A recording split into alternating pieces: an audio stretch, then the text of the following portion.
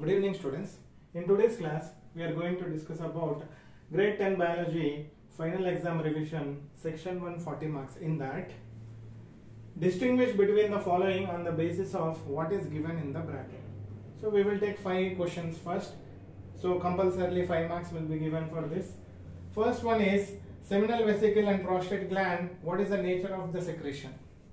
If you take seminal vesicle, it will secrete milky fluid for transportation of sperms, but prostate gland will secrete alkaline secretion to neutralize acid secreted in vagina. So this is the difference in their nature of secretion. So what is the fluid secreted in this? Second one is RBC, red blood corpuscles, WBC, white blood corpuscles.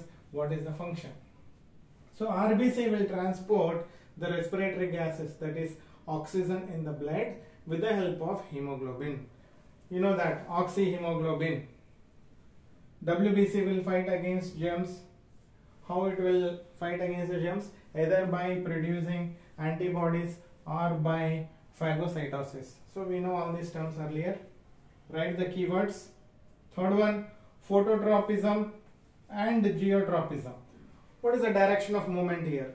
See, photo represents light, so the plant parts will move towards the light, and geo represents gravity, therefore plant parts will move towards gravity or towards earth.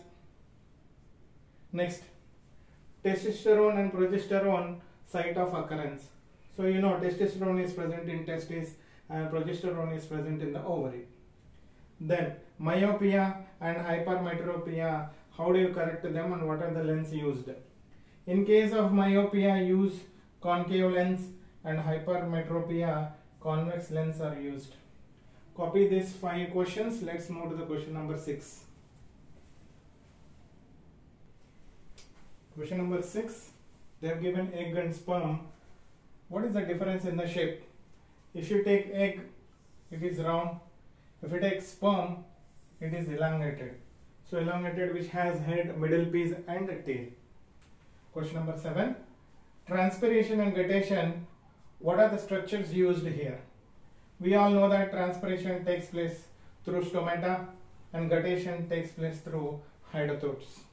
Question number 8, metaphase and anaphase of mitosis. If you take, what will be the difference in arrangement of chromosomes?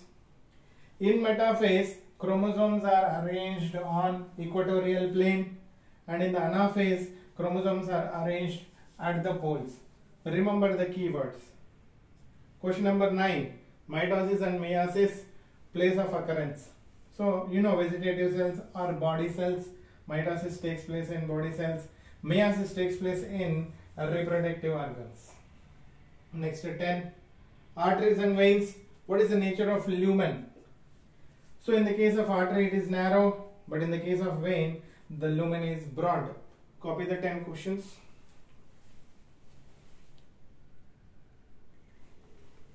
Now question number 11 to 15, right auricle and left auricle, difference in the function. So right auricle will receive deoxygenated blood from the body parts, but if you take left auricle, it will receive oxygenated blood from the lungs. So that is the difference. Question number 12, medulla oblongata and cerebellum. What is the difference in function?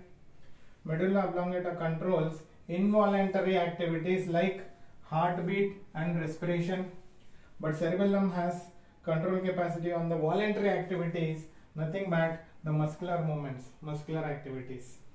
13, Homo erectus and Homo habilis, cranial capacity. What is the difference?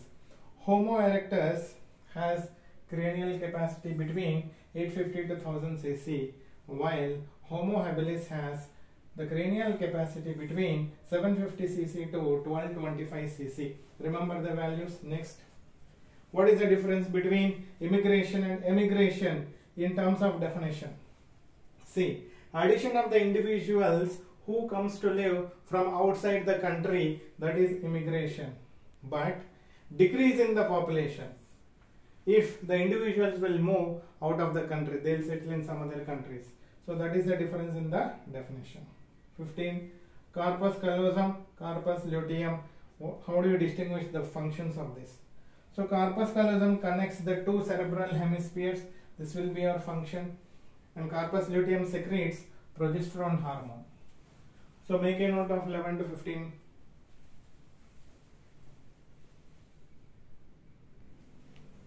Next, question number 16. Vasopressin and insulin, what are the deficiency disorders?